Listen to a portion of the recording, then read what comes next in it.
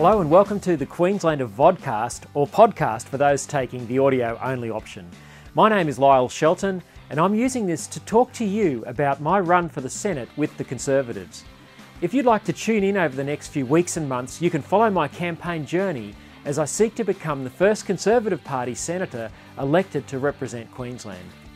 I'm a proud Queenslander, born in the Wondai District Hospital just days before the moon landing. That dates me, I know.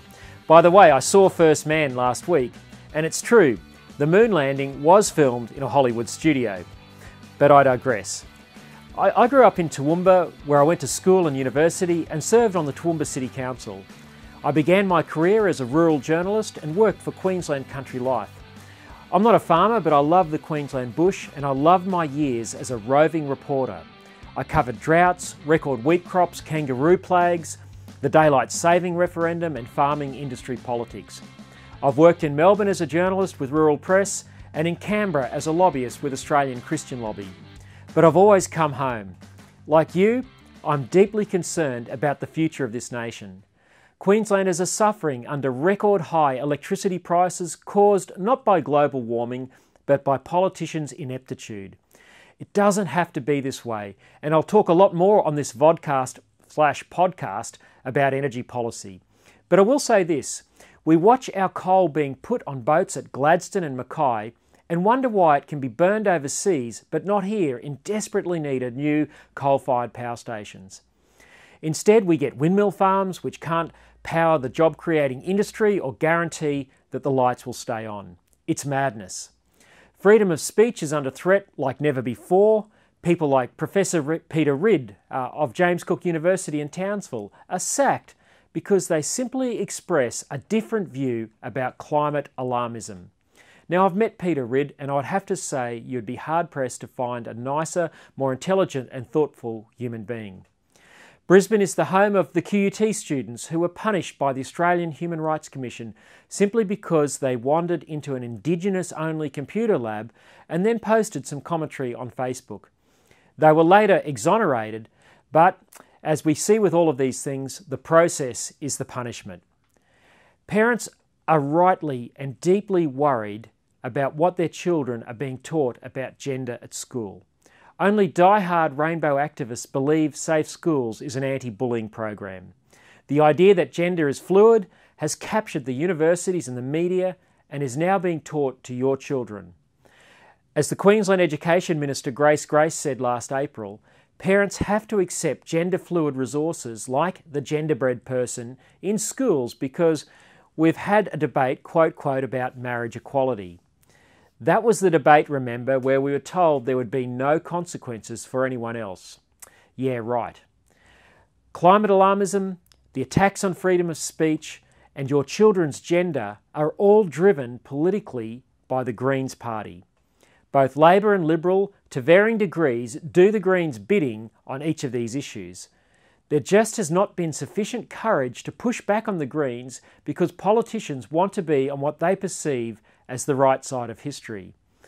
Meanwhile, not through evidence but peer pressure and the use of fear of demonisation to control, politicians go with the Greens' flow. Without holding government, the Greens are the dominant and most influential force in Australian politics, I would argue. That has to change, and it can only change if credible, principled Conservatives are elected to join Cory Bernardi in the Senate. Our plan is to form a principled group of true Conservatives in the Senate with the courage and the resolve to push back on the Greens, to push back on their stranglehold on public policy in this nation. The upcoming election due in May will be the most critical in a generation. After years of dysfunction in Canberra, it is more critical than ever that the Greens' influence is replaced by common sense Conservatives in the Senate. Imagine that, conviction back in Canberra. Well, together we can fan the flames of the Conservative revolution. This vodcast will give voice to Queenslanders like you who know that there is a better way.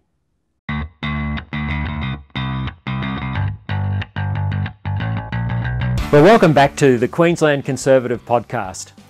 I've always been a skeptic of climate change alarmism. Whenever I see people with a contrary view being summarily demonised, ridiculed, slurred, or just ignored when their arguments have not even been engaged, I become deeply suspicious. I've seen it in the social policy debates which I've been involved in over the years, and I see it in the assertions that humans are causing catastrophic global warming which demands urgent economy-altering action now. It takes far less intellectual effort to demonise someone than to investigate their concerns and have a proper debate. But despite more than 15 years of demonisation of anyone who dares question the orthodoxy of man-made, imminent, catastrophic climate change, inconvenient truths continue to break out, putting rocks in the shoes of many of us. The latest appears in the Australian newspaper this week. Now, cue eye roll from people who complain the Murdoch press would say that. Well, again, the elites who control public discourse need to stop shooting the messenger and engage with the substance of the argument. I know that's harder than just banishing opponents to an intellectual gulag, but it's only by grappling to find the truth that we are able to make wise public policy decisions. So Michael Aston is a retired professor of geophysics and adjunct senior fellow at Monash University. He writes in The Australian, "Most Australians do not appreciate the level of doubt about IPCC science in the science community." Did you catch that? He said most Australians do not appreciate the level of doubt about IPCC science in the science community. Now, there's a reason for that doubt.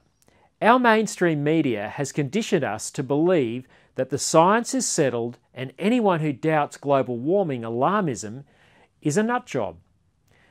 By the way, IPCC stands for Intergovernmental Panel on Climate Change. It is the United Nations body that is driving the global response through the Paris Agreement to cut emissions and redistribute billions of dollars from first world countries like Australia to developing countries to help save them from climate disaster. So Aston goes on to say in The Australian, "We agree the global climate has warmed in the past century and CO2 is contributing to it. What is in doubt is the relative contribution of natural variations and anthropogenic CO2." End quote. He goes on to say, the American Meteorological Society in 2014 addressed these questions with a considered questionnaire to members. It found 52% of the 1,821 respondents believed global warming to be mostly human in origin. He goes on to say, the views of the rest range from natural causes being an equal or dominant contributor, while others thought there was insufficient evidence for a conclusion, end quote. Now, if you're like me, I want to know why the media never tell us about studies like this. Aston provides a hint as to why. He says, "It is a tragedy of modern science politics that the views of the views of that minority are not accepted as valid concerns by the nation's scientific leadership. Against that acceptance is funding and the politics that goes with it, and how that affects peak scientific societies, academies and advisory bodies," end quote. In other words, Aston is saying that fear of losing government money means that politicians and the public are not always being given all the facts. Aston goes on to cite the work of Nicola Scafetta of the University of Naples in Italy. Now, he has studied natural cycles of climate change in multiple peer-reviewed papers, which have been overlooked in the IPCC's work. Scafetta's work forecasts future global warming to be about half that forecast by the IPCC. It is upon these forecasts of the IPCC that rests demands for urgent economy-harming action because of the unwavering belief that humans are causing catastrophic climate change. And because of this, Australian public policy debate around electricity has been driven by this apparent need for urgent action. We have had an on-again, off-again carbon tax, we've had direct action, billions of dollars of your money has been and is being pumped into unreliable sources of electricity to subsidise them, such as wind and solar.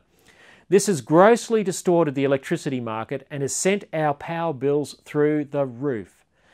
10 coal-fired power stations have been closed since 2012 and not replaced because burning coal is deemed as causing dangerous global warming. Meanwhile, the Australian Energy Market Operator has issued a warning that we face shortages in electricity supply over summer as electricity bills for struggling householders and small business continue to go through the roof. Yet the hypocrisy of our politicians is that while they are stopping the burning of coal in Australia, they are allowing our coal to be exported every day and burned overseas, where other countries are using this coal to generate cheap and reliable electricity. I recently filmed this coal train heading to the port of Gladstone in central Queensland.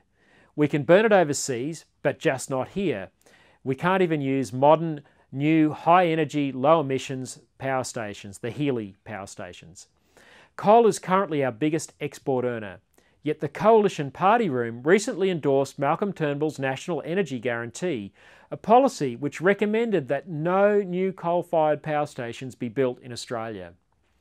Now, the new Morrison government has scrapped the NEG and is desperately trying to lower power prices, but at this stage has not indicated whether or not new coal or even nuclear baseload power will be allowed into the system. We're currently in policy limbo, and every day we fail to bite the bullet, Australia's electricity grid becomes more unreliable and prices continue to rise. It's hard to believe that a resource-rich country like Australia has come to this. But that is the price we are paying for having our ladder leaning against the wrong wall on climate policy. That is the price we are paying for demonising those like Aston with a contrary view and then arrogantly refusing to investigate their claims.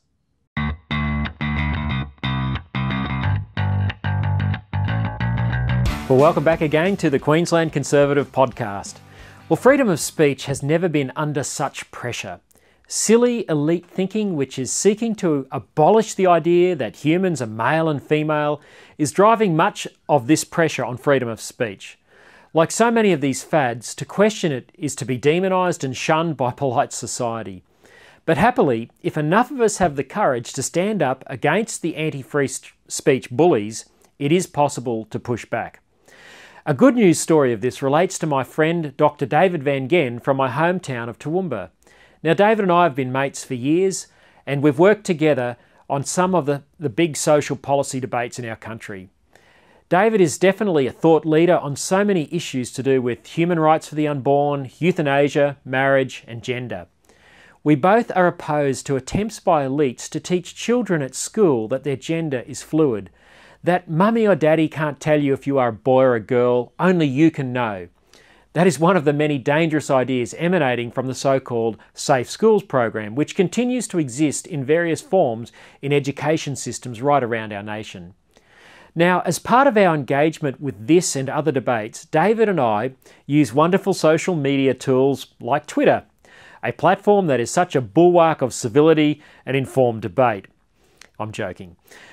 Twitter is a platform watched by Big Brother authority figures, and tweeting or retweeting the wrong things can land you into trouble, as David Van Gen was to discover. So here's what happened. Back in April this year, I posted on Twitter a selfie.